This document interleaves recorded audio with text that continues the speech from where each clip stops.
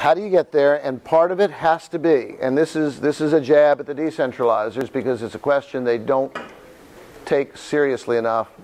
How do you deal with people with pre-existing conditions? If the decentralizers don't answer that question, and they haven't, well, then they're not going to come up with a persuasive argument for the American people. So I think that is their challenge and something that has to be dealt with. Part of my answer is you make things so inexpensive, you allow innovation to the extent that things get cheap enough that it isn't such a problem to afford to serve everyone well. We have not been doing that for the last 50 years. So where are we now?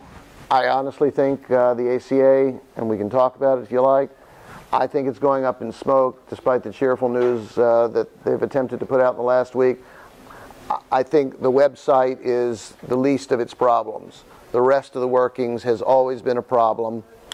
But I'll say that the people who oppose it have not yet exhibited a vision that's particularly persuasive, that's something that, that people can get thrilled about. And unless the decentralizers learn to acquire a passion and inspire a passion in healthcare, they're not going to win the arguments. So is this a good time to be starting a healthcare policy program? I like to think of a quote from Winston Churchill that he said early in World War II. After a pivotal moment, he said, "This is not the end. It is not even the beginning of the end. It is perhaps the end of the beginning." That's where I think we are in healthcare, which is why I think it's the most exciting time imaginable to begin a program like this. Thanks much, and we can head into some Q&A.